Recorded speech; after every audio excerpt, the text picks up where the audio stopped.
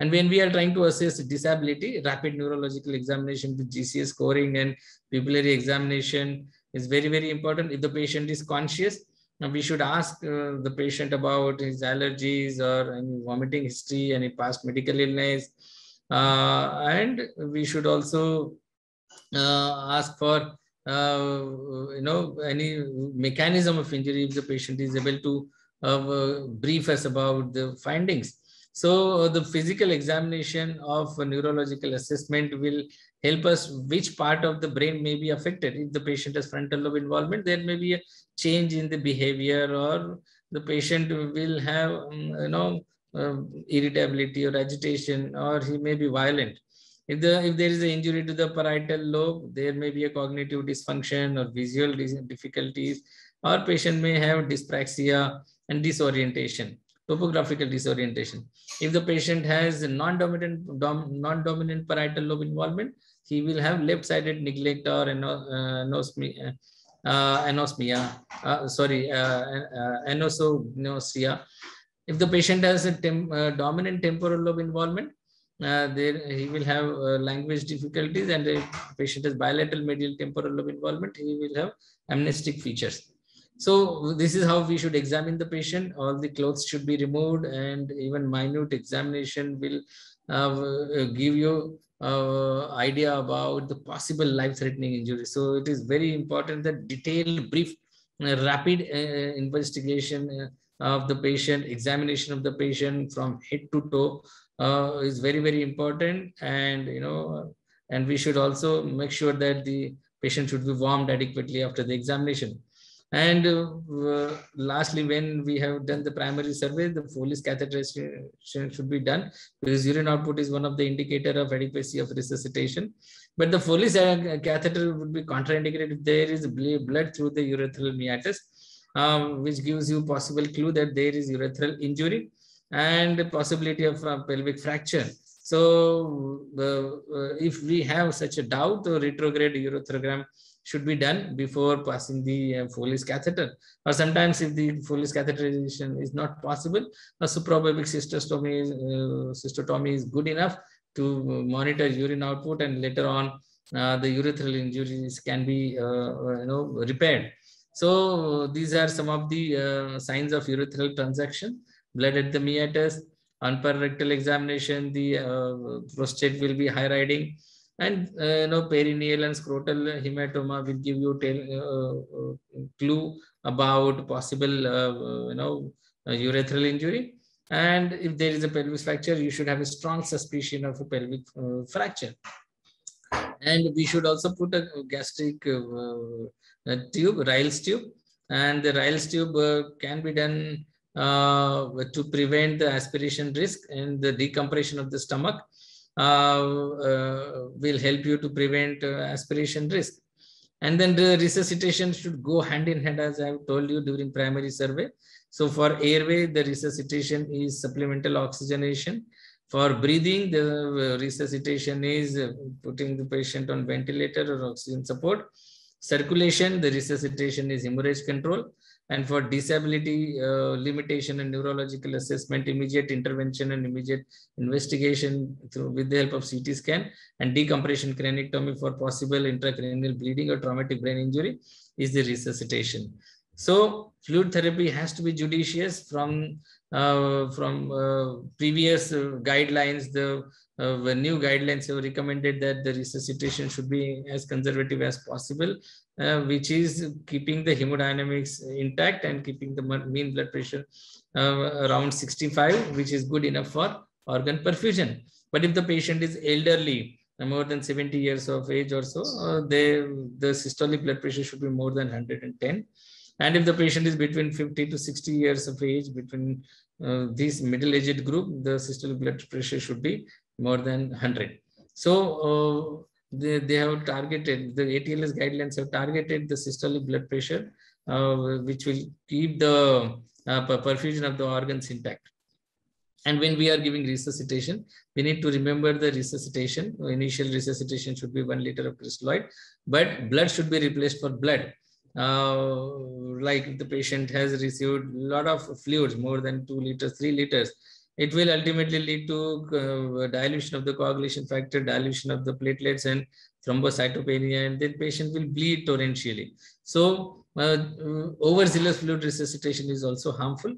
And targeting normal blood pressure is also very, very important. We are not chasing for supranormal blood pressure, because in trauma patient, if you try to maintain high blood pressure, the patient will bleed more. So if patient doesn't have head injury, or patient doesn't have any cardiac dysfunction or ischemic heart disease, systolic blood pressure of 90 is good enough, especially when we are transporting the patient from one place to other hospital.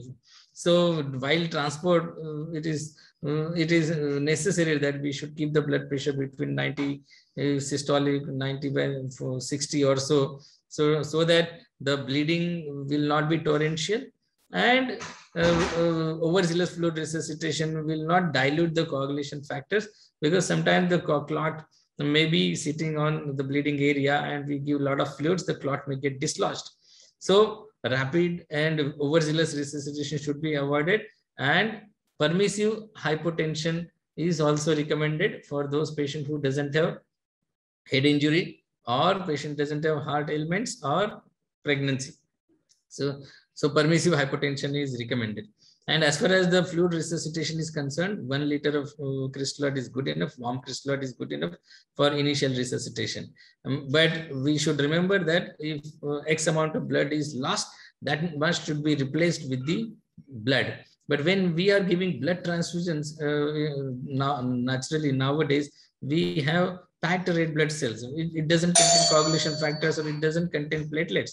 So that's why when we are replacing blood with 1 PRBC, then 1 bag of FFP and 1 bag of platelet should be given. Otherwise, there will be platelet deficiency and coagulation factor deficiency. So 1:1 rule is advocated for blood transfusion, and when the patient is in shock, and the patient is not able to maintain adequate oxygen level, so it is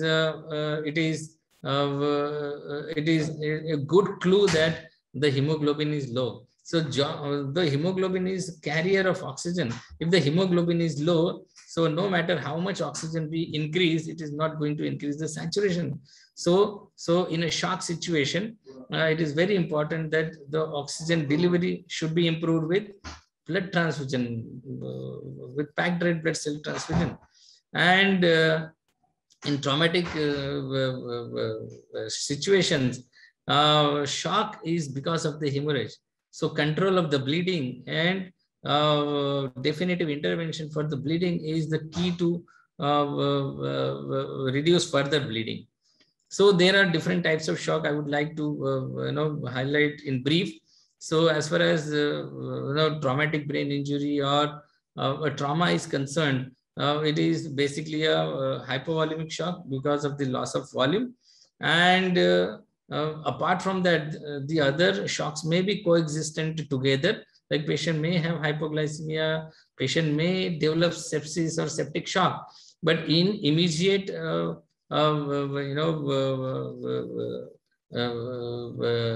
immediately after injury, it is very unlikely that the patient will develop septic shock. Sepsis usually develops 3rd to 4th day onward. But if the wound is contaminated, this patient is likely to develop septic shock later on.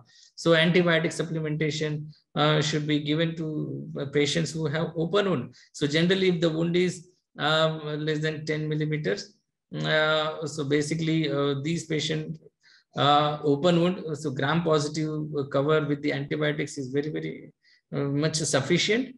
But if the wound is open and contaminated, along with the gram-positive, gram-negative antibiotic cover is also very, very important. So there are antibiotic guidelines recommended by the ATLS, and that should be advocated. So as far as I've already discussed, hypovolemic shock. So the class of shock is like class 1, class 2, class 3, class 4. So basically in class 1 shock, the blood loss is around 15%, and class 2, 15 to 30%. And in class 3, the blood loss is around 30 to 40%. And in class 4, the blood loss is more than 40%. So whereas in the class 1 and the class 2, the heart rate may not change. But in class 3 and class 4, the heart rate would definitely change. And blood pressure is also near normal in class 1 and class 2. But in class 3 and class 4, there will be hypotension. So pulse pressure, generally in hypovolemic shock, there is low pulse pressure. The difference between the systolic and diastolic blood pressure is low.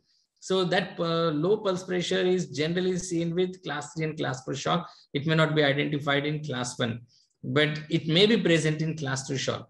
So there will be no respiratory compromise with class 1, class 2, but definitely there will be a respiratory compromise or respiratory insufficiency in patients with a class 4 shock. And ATLS has advocated base deficit monitoring in patients with the shock.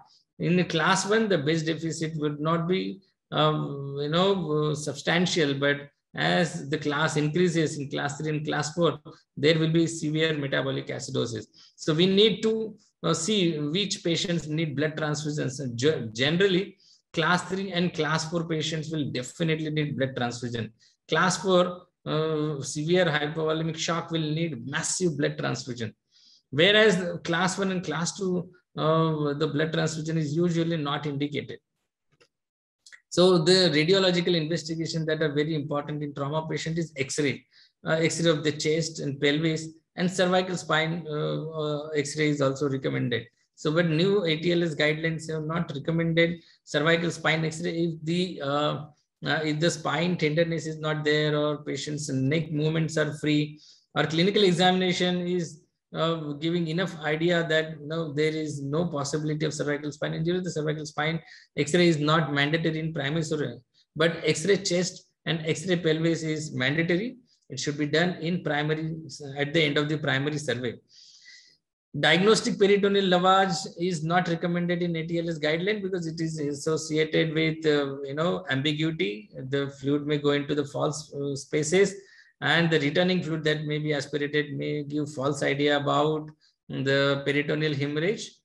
So that's why peritoneal lavage, and it is also associated with the chance of infection. So diagnostic peritoneal lavage is replaced with FAST, where focused ultrasound is done to look for intra-abdominal bleeding. The 4 areas of the abdomen is inspected with the ultrasound, and depending upon the bleeding in these 4 areas, and considering the hemodynamics of the patient, the surgical intervention may be required.